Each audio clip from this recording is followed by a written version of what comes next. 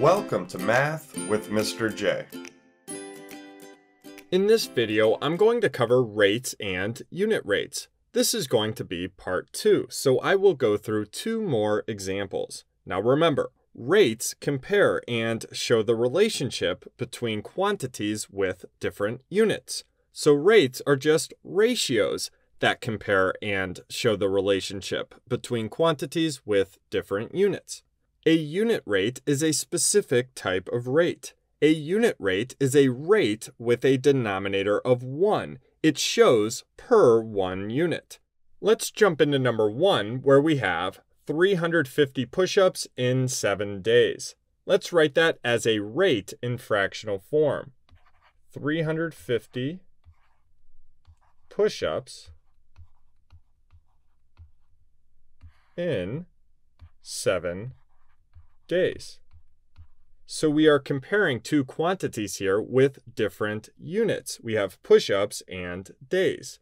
Now we need the unit rate. So how many push-ups per 1 day, or how many push-ups per day? We need a denominator of 1.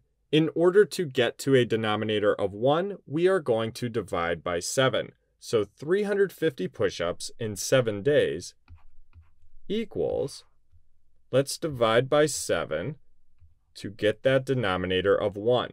7 divided by 7 equals 1, and that is 1 day. Whatever we do to the bottom, we must do to the top in order to keep this equivalent and proportional. So let's do 350 divided by 7 as well.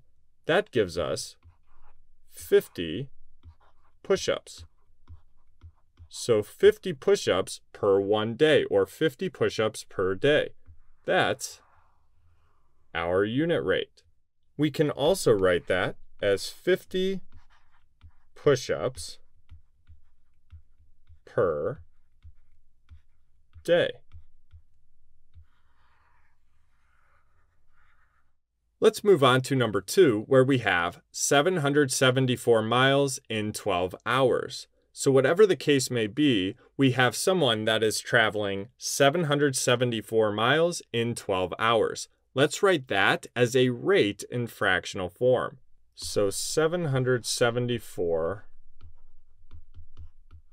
miles in 12 hours.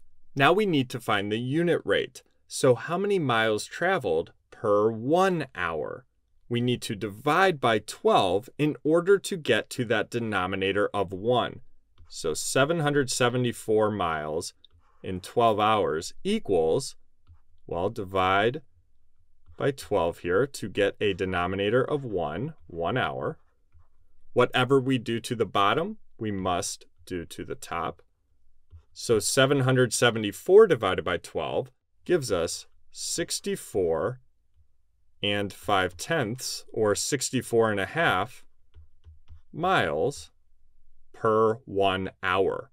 So this is our unit rate. We can also write this as 64 and 5/10, or we can say 64.5 or 64.5 miles per hour. So there you have it. There's part 2 of rates and unit rates. I hope that helped. Thanks so much for watching. Until next time, peace.